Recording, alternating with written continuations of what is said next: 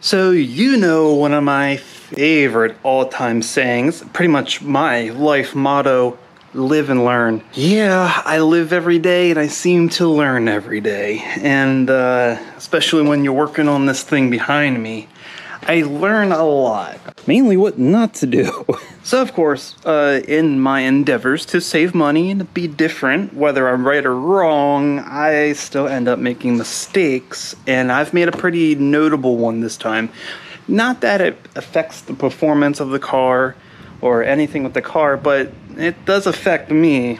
I'll tell you why. So in the trunk of Buster here, you know that if I pull this up, we have my little tank here that was water meth, and now it's containing some E85. Well, there's two problems that's going on here. First of all, problem number one, if you look at the tank, see how it's not right? It's sinking in right here. At first I thought it was this pushing on it, but it's not that, because this is the part it pushes on, but it's sinking right here in the middle. Problem number two, the entire inside of my car smells like gas. Yeah, that's a problem. I first thought there was a leak or something, so I went and checked all the lines up here. I checked all the lines under here. I looked everywhere trying to figure out where the smell was coming from. I couldn't figure it out because I didn't really notice anything with water methanol in the tank, but when I put E85, that's when I started smelling this in the car. I'm like, oh no, please tell me it's not leaking. And come to find out, there's no problem at all. Everything is working the way it's supposed to, which is actually the problem, believe it or not. What do I mean by that? Okay, so this tank here is for a lawnmower. I think it's like for a replacement gas tank for a Murray lawnmower.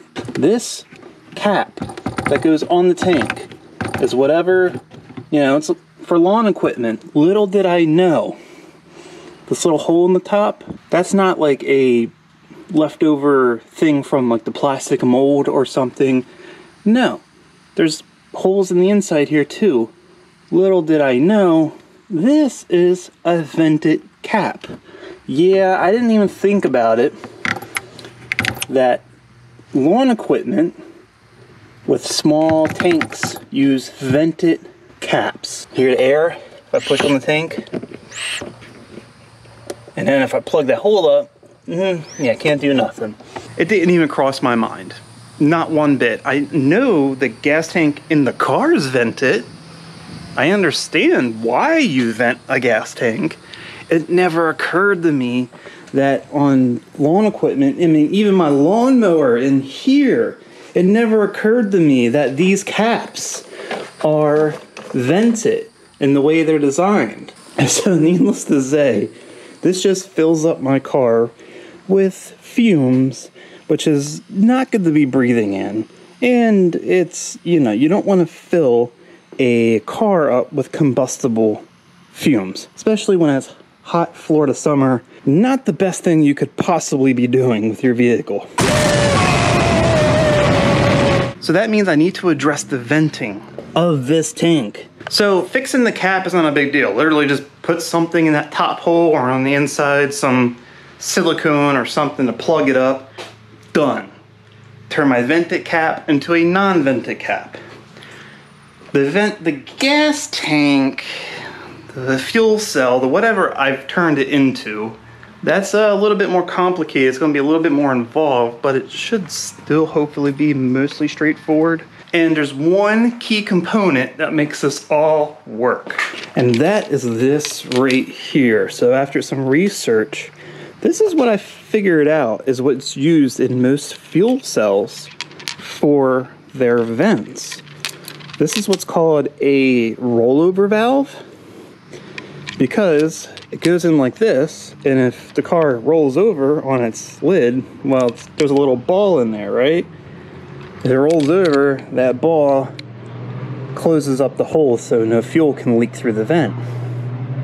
So that's why it's called a rollover valve. But what this also does is allows the tank to vent, and I'm sure that that ball will have some type of buoyancy Maybe it's heavy enough to stay down, but it basically allows it to vent up through here. And if there is any buoyancy, it, you know, kind of turns into a check valve. But this is designed exactly for this use. And I've already had this 90-degree elbow laying around from when I did the catch can system. So I'm like, this will come in handy for this. So this is a -10 outlet, which should be way more enough for this little tank. So this will allow it to vent properly and hopefully not create any suction. But it's pretty, this is super easy to put in. So basically you got two sides of this and you got these two little nylon washers, seals that go in between. This part goes in the tank, you put that on, then you thread this through the top, and these little nylon washers help seal everything together. And you thread it through the top like that, you put it on, good to go. And then I'm gonna have this on here like that. It's gonna go out this way and go straight down. Ideally, since it's gonna come out right here under the car, well, conveniently enough, right here is the charcoal canister for the gas tank of the vehicle. So I have my lines right here going to it. I don't know which is which. I'm gonna have to figure that out, but I'll double check that. And it'd be nice if I could tie into the existing system here and it can utilize the factory charcoal canister and evap system on the car to vent the tank. This whole system supplies a vacuum that pulls the fumes out and into the engine when needed. So that'd be kind of cool.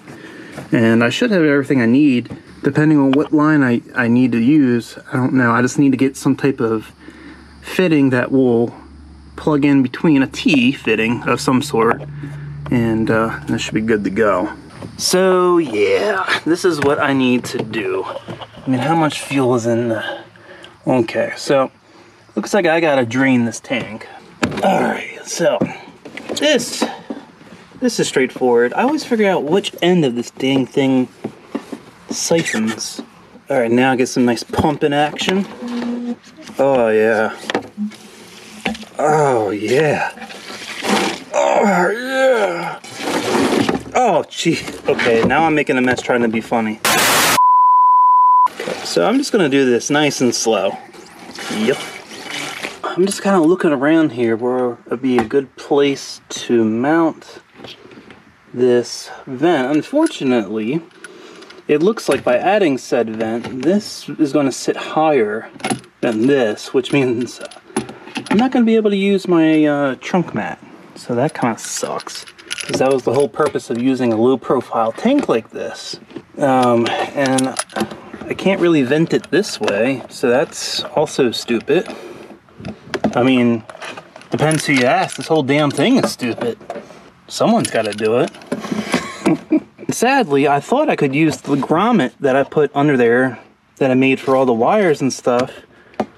But it looks like I'm going to have to drill a whole separate hole just for this, wherever this goes. That's fine, I guess. I mean, it could go that way from the corner here and go down. See, I also want it to be close to these lines here, so it probably would be best to vent it out that left side, that left corner. Yeah, so that's what I'm gonna do then. I'm gonna put it in that corner. Gotta see how big of a hole I need to take out of this. That's pretty big. That's what she said. You knew that was coming. That's what he said. Nah. Oh, shut up.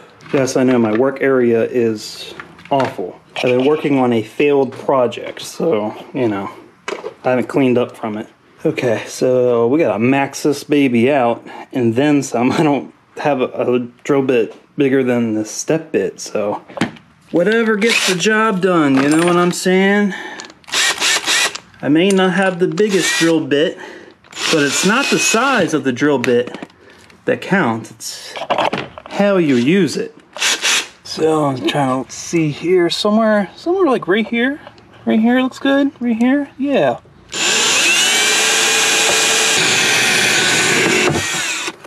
All right, let's check. I'm pretty sure. Yeah, that's not even close. Ah, crud. Well, upon looking in the tank, it looks like I got crap in there. So Thought this would be easy, but it looks like I gotta bring the tank out, which is a little bit more work than I thought. So I may or may not have made an additional mistake trying to correct my first mistake. So I didn't even think about it. Didn't even cross my mind. It's a theme you've noticed lately, that when trying to install that valve that needs to be underneath the tank, you need to have room to access said valve to screw it on. Well, you can't access it through a little hole like this, and then the only big hole is over here. Yeah, that don't work. So I have no way of holding the bottom side of the valve to screw the top part into it, and yeah, that's a problem. Which also didn't occur to me, fuel cells that use these type of valves also have, you know, access panels that are sealed. You know, they have a rubber seal and they have a bunch of bolts or whatever that you have to put in. I could just similarly really hack it all up and just get some piece of plastic and just cut some type of hole, circular, triangle, hexagon, polygon, my money gone, and install the valve in that and then just silicone it to this. I definitely keep myself busy. Now I gotta think about this one now. Everything's gotta be a huge pain in the ass. A few minutes later. I checked around the garage here to see if I had any material. And this is what I come up with. Oh yes.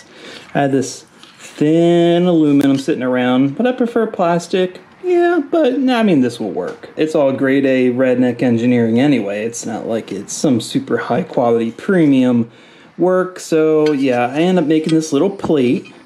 So it looked all nice, and basically I just made the hole big enough in the tank. Just slides in, and yeah, it'll be something. Yeah, yep, something like that. So, and then that's going to sit down there like that, and then silicone is going to seal it all up like that.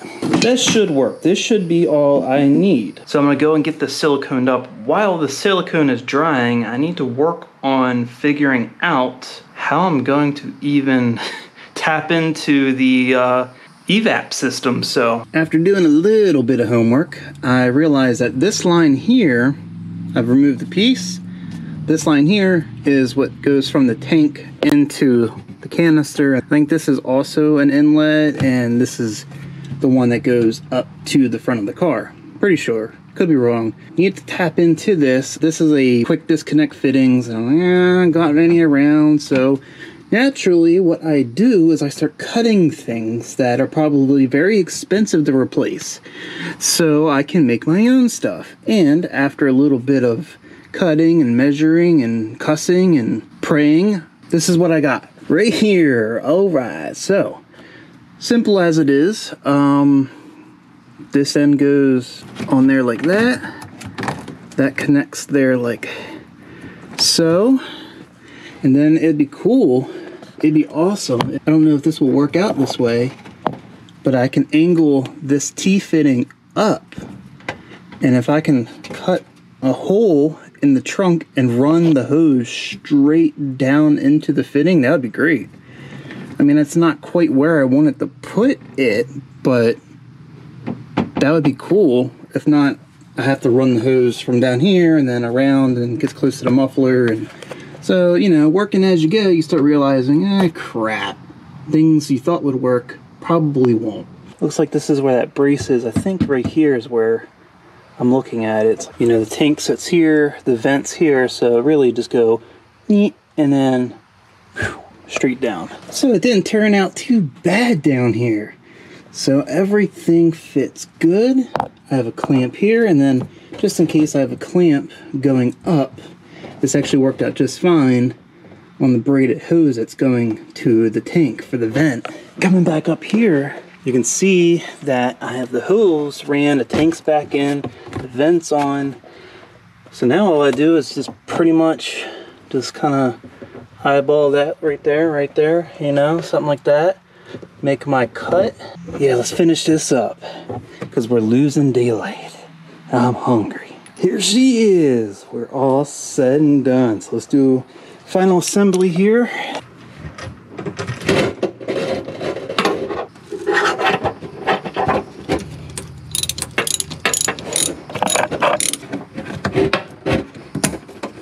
And last little bit. All right, there we go. I was hoping it would be, you know, the hose would lay a little bit more that way, but hey, you know what? That's perfectly fine. Now this tank should vent the way it needs to, and I should have no problems. In fact, let's see if it's aired out in here any.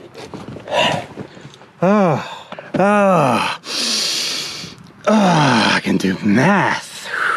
That's so much better. That was a lot more work than I thought, but it's done the way it should have been the first time. Well, you get what I'm trying to say. Anyway, I think that's gonna finally wrap it up here for this video. Until the next video, if you liked this one, you know what to do. Give it a thumbs up, share with everyone you know. If you haven't already, go ahead and subscribe to the channel. Keep a lookout for next Karz Kreated video. And I'm gonna go get a shower because I feel like ass.